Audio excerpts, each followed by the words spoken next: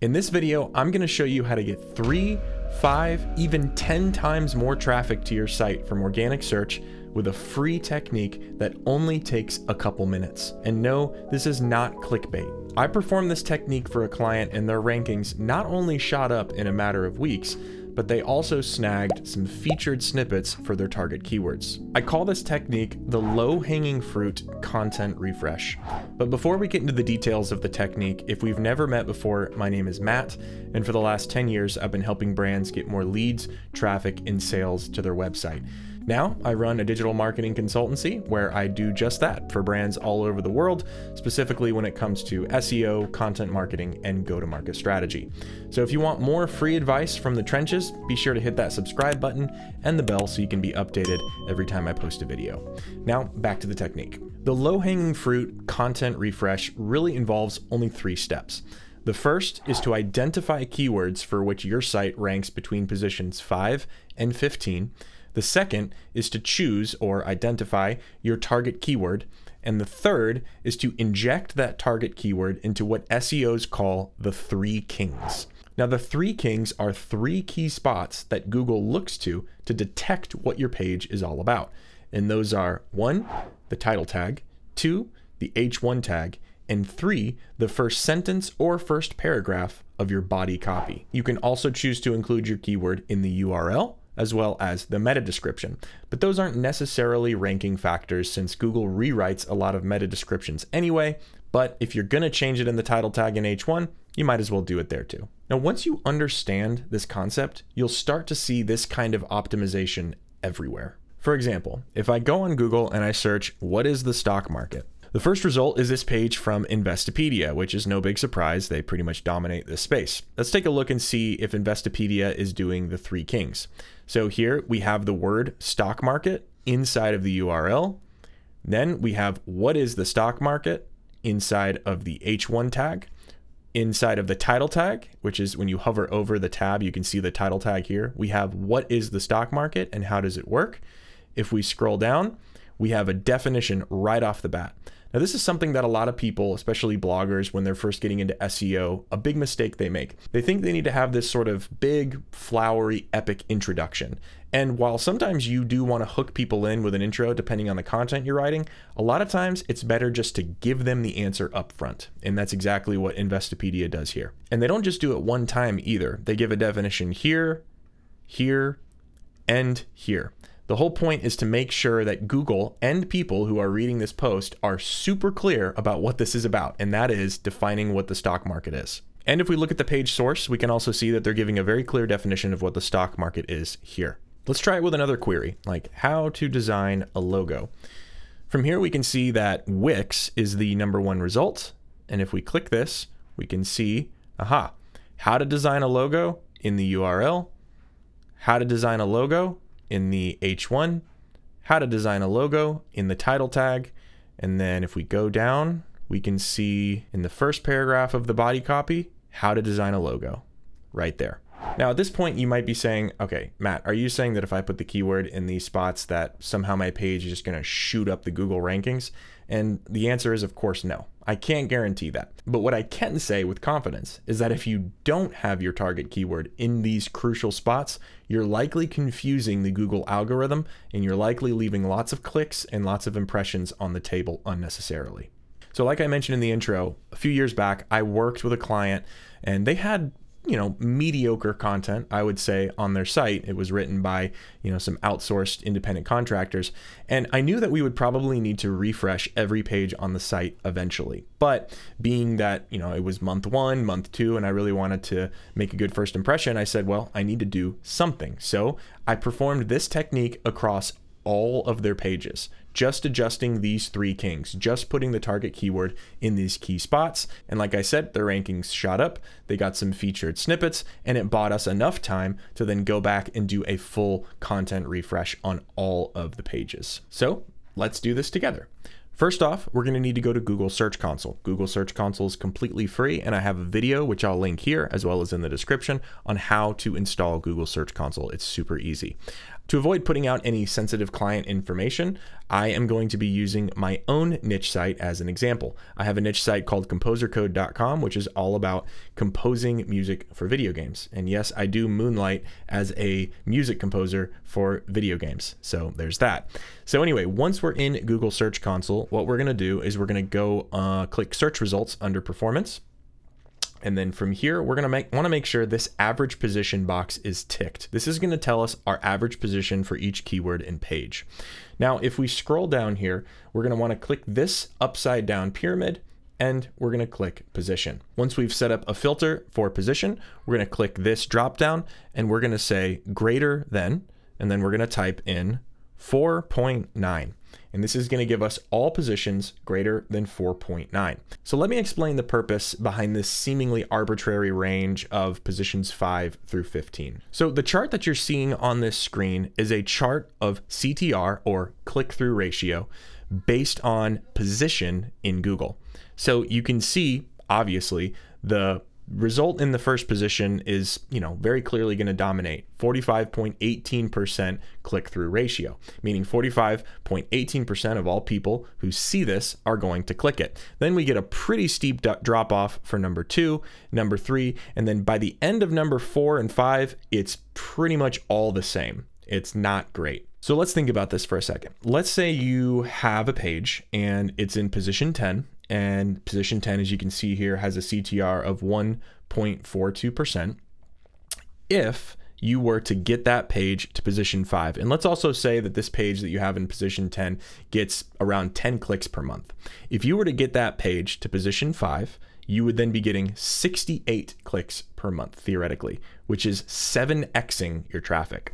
And if you have truly won favor with the Google gods and you're able to get to position 1, you'd be getting 318 clicks per month, all things being equal, which is 32xing your traffic. And then when you compound this across all of your pages that hit that 5 to 15 position range, well, you can see how powerful that can be. So let's do this together. As you can see here, I have my filter set up, and I'm just going to scroll down until I see something that catches my eye. I can expand the rows here. I'm going to scroll down. Okay, so I think I want to go with this one, how to write a good song. Now we're on to step 2, which is all about figuring out your target keyword. Now this opens up another big conversation about keyword research, which is beyond the scope of this video, but I will be dropping a full keyword research tutorial and video soon, so be sure to subscribe so that you see that when it drops. However, here's what I'll say in the meantime. If you click the keyword in Google Search Console, it will reveal the page that all of those queries are leading to. And then if we click the page and we go over here and we disable this query filter, we can then go down and we can see all of the queries that people are searching to get to this page. Now, why do I show you this? Is because this is an excellent idea for finding your target keyword. The reason I like finding target keywords from Google Search Console is because, unlike other keyword research tools, you're getting it straight from the source. And you know beyond a shadow of a doubt, because you have the clicks and impressions to prove it, that there is traffic behind these keywords. So this is a bit of a balancing act, because we don't just necessarily want to go for the keyword that has the highest clicks and impressions if it doesn't fully encapsulate the scope of what's on the page, or if it doesn't align with our business goals. Now, in this particular case, things are pretty straightforward. How to write a good song does encapsulate what's on this page, which is a blog post that I wrote, and it has the highest clicks and impressions. So it's a great fit. So this is my target keyword. This is what I want to tweak this page to rank for. So now if I go back over to the Pages tab, and then I click this button here to open this page in a new tab, I can see that I'm not optimizing for my 3 kings. My title tag doesn't have how to write a good song. My H1 doesn't have how to write a good song, and neither does my opening paragraph. But thankfully, how to write a song, which is the original keyword I was going for, and how to write a good song are very similar. So editing this will be pretty straightforward. I'm just going to click Edit Post, and I'm literally just going to change this. How to write a good song, how to write a good song. I'm going to scroll down. I'm going to add it to the meta description here because why not? I have it set up so that my H1 automatically mirrors my title tag, so I'm good there. And I'm just going to click Save. And that took me all of what? 20 seconds, 30 seconds. So you can see how powerful this is, and you can see why this is usually the first thing I do with any new client, because you can immediately start seeing traffic gains. Now, once I've made my changes, I'm just going to go back, copy the URL, come back to Google Search Console, click URL inspection, and I'm going to inspect this URL. Now, the reason I'm doing this is because while Google does have a crawl schedule where it goes and it basically checks for new changes on my site, I want them to hurry up. I don't know what that crawl schedule is. It could be several weeks, it could be whatever. So what I'm going to do is I'm going to request indexing. See where it says page changed, request indexing. What this does is this asks Google, hey, I've made some changes. Can you please send your robots back and recrawl my site? And if you want more information about how Google crawls sites, be sure to check out this video here where I explain all about how Google works. And then you're just going to rinse and repeat for all of those keywords in that 5 to 15 position range. So let's say you submit your URL to Google and then you come back in a week or 2 weeks and you're not noticing any changes. Well, that may be a sign that you need to take a step back and really go back to the drawing board with your content to make sure it's the best it can be. Now, this opens up another big conversation, I know I've said that a lot in this video, about on-page optimization, which I will make a full video on very soon. But for now, here's what I'll tell you about on-page optimization. Probably the most important thing that you can do in on-page optimization is to make sure your page intent matches the SERP intent, or search engine results page intent. For example, let's say you're building a business, a SaaS business, and it's a cloud-based unified environment for developers for coding and testing and deployment. And you want to rank, say, one of your features pages for integrated development environment, IDE, which is the common term for where programmers do all their coding. However, there's a big problem with that, because if we go to Google and we search integrated development environment, we can see that all of the top ranking posts are informational in nature, meaning they're basically telling beginners what an IDE is and why people use it. You can see all of these things. What is an IDE? What is an IDE? What is an IDE?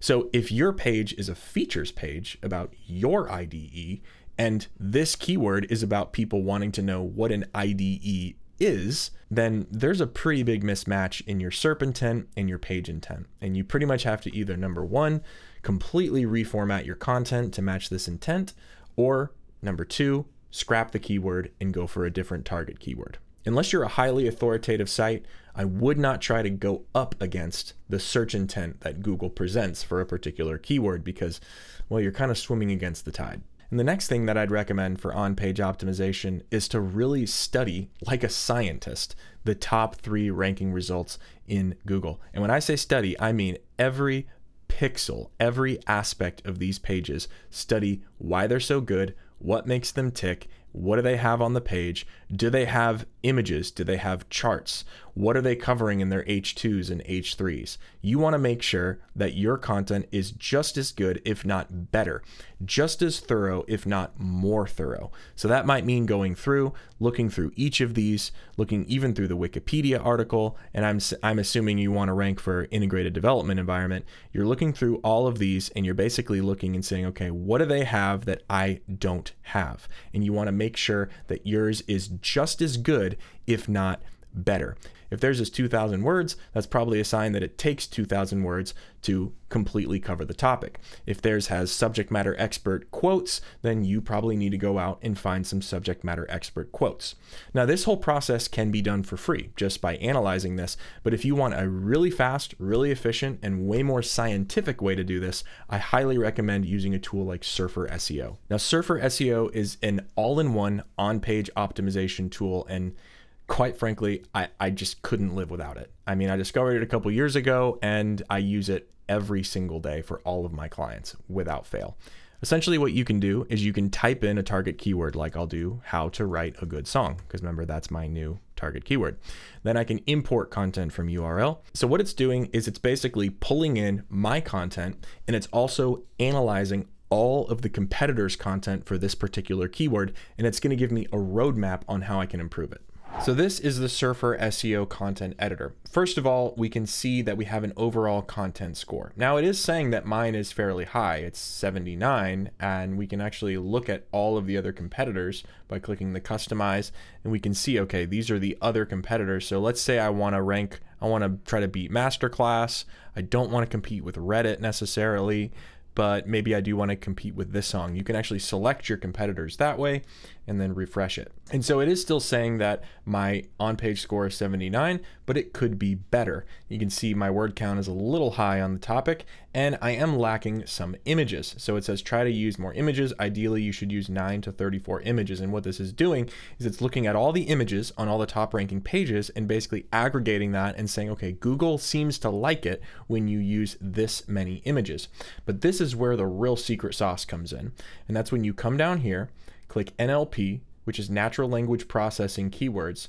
I'm going to hit adjust, and I'm going to uncheck these two things, which basically shows me these are all the words, all the key terms that other pages include on their site, all the top ranking pages that I don't. For example, I don't even have the phrase chord progression on my site on this page, which is super important if you know anything about songwriting. So here I'm getting a bunch of ideas, and what I could do is go through and basically find out where I can not keyword stuff. We're not keyword stuffing here. Please put that out of your mind, but we are looking for ways to sort of naturally inject these terms into the copy in a way that flows nicely and is helpful for the users. In doing so, we can bump that score up and ideally become even more appealing to Google's eyes and to our readers. So I'm not paid or sponsored by Surfer to say any of this stuff. I just genuinely love this software and I could not live without it. I can't even imagine the hours that this has saved me over the years. I use this for every single client, almost every single day,